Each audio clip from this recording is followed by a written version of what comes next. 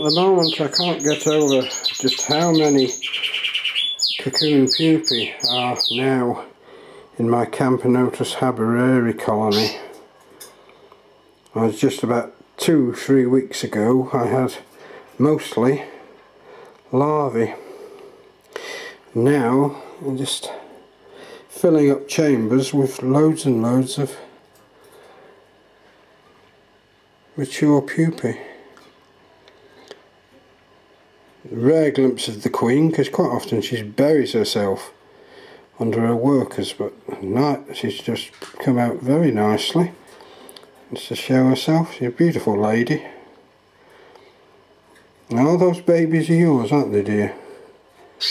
Every single one of them.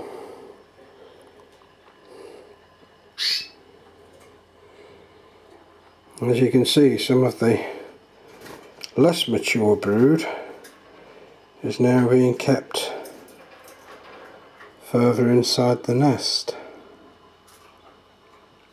So they've segregated eggs and larvae, for the most part, well away from the cocoons.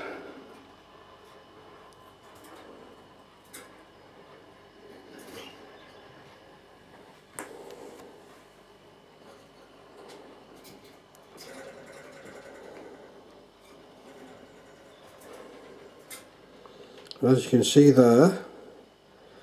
there's 3 chambers completely filled with cocoons.